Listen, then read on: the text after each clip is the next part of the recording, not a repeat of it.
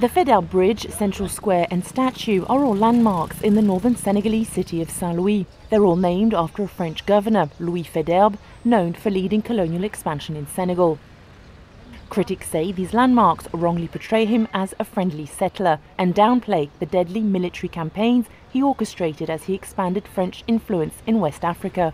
A statue of Faidherbe was erected in 1891, and for some, its continued presence is a disgrace. To its governor, Faidherbe, Senegal is grateful. This statue should not be here. Faidherbe shot people, he humiliated people. He burned villages down in unquantifiable numbers. It is absolute humiliation to accept that the statue remains here, and to also accept this inscription saying that we're grateful to Faidherbe, which isn't true. Located on a strip of land in the Senegal River, Saint-Louis is a UNESCO World Heritage Site.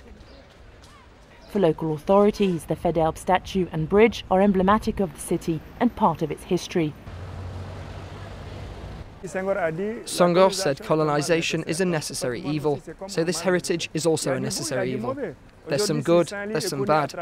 Today, if Saint-Louis is known throughout the world, it's thanks to its colonial heritage. Today, Saint-Louis being visited by at least 10% of tourists staying in Senegal is thanks to its heritage. Residents in Saint-Louis are divided on whether the statue should be removed. The Faidherbe statue has its place here. It doesn't cause any harm and even helps attract people to come here to see Saint-Louis. I think Faidherbe should fall because it reminds us of colonization.